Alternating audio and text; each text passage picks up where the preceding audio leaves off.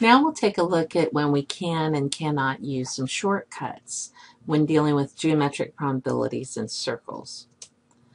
Well, if I'm dealing with a sector area or an arc length, I actually only need to know the ratio of the angles of the intercepted arc, so if it's like x degrees, over 360. So why is that?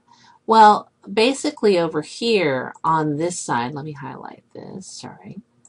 So I only need to know this. Why is that? Well, if I did the probability before, let me get a pen, and normally I would have this whole thing over, so let's say we did area, pi r squared. It'd be over the total area, which is pi r squared. Well, that's the sector area, that's the total area. These simplify and go away. So you're just left with the ratio of degrees to total degrees of 360. This also works for arc length. Now let's take a look at where we can use this shortcut. In this example, we're still using Sarah's spinner, and we're going to find the probability to win a balloon. Now, I could say this spinner is a dartboard. This would still work exactly the same way. Or I could say it's an actual spinner wherever the little notch thing lands on the edge. So remember that the arc angles for the doll is 80, the toy car is 120, and we figured out last time that this angle right here is 160.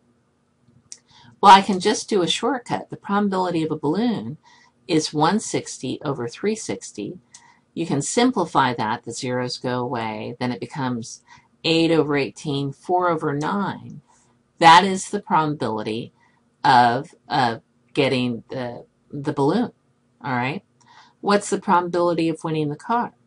So that would be 120 degrees. So you have the 120 here over 360. And hopefully you know that simplifies to 1/3.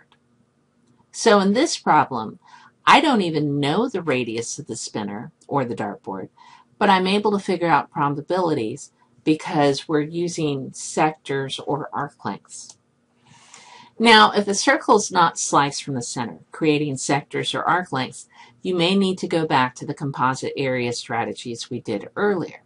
And this is an example. You can see that I actually have circles and circles. They're not concentric. By the way, the word concentric means shares a center. So the center of this circle is over here.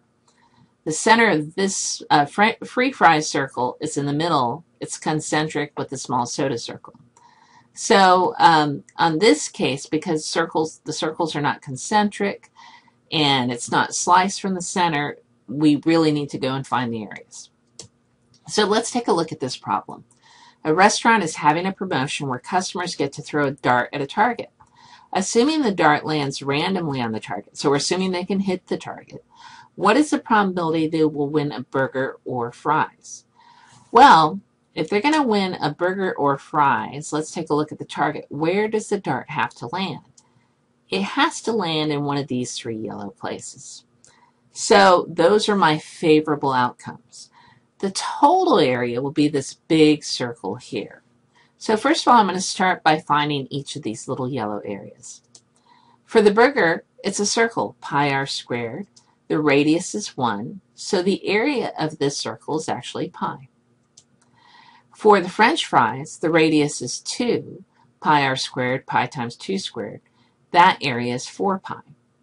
My total yellow area would be pi plus 4 pi plus pi, or 6 pi. So that's what I'm going to use in the ratio on top for my favorable outcomes. I still have to find the total area, and that's the large circle. Well, one thing I should notice is if that's 1 unit for the radius, that means that's 2 units total, plus 2, the radius of this large circle is 4. So the total area would be pi r squared, where 4 is the radius, or 16 pi. Now, if I want to find probability, I'm going to do this yellow area over the total area. So I'm going to have 6 pi over 16 pi. The pi's cancel, and you will find 6 over 16. That simplifies to 3/8. So the probability that a customer will win either a burger or fries is 3/8. So not quite half. More than half the time, they will actually get a free small soda. So some questions to think about. Why can we use a shortcut for some probability problems that have circles? Some hints there is that it has to be dealing with sector, area, or arc length. And so because the areas will cancel out or the arc lengths will cancel out, we're just left with that x degrees over 360. So when can I use it? When I'm slicing from the center to create sectors or arcs. Now, we did an example like this. When could you find the geometric probability even if you didn't know the area or the lengths of the figures? This is the question at the beginning of our notes. And you could actually argue that the answer is really on this last section that we did.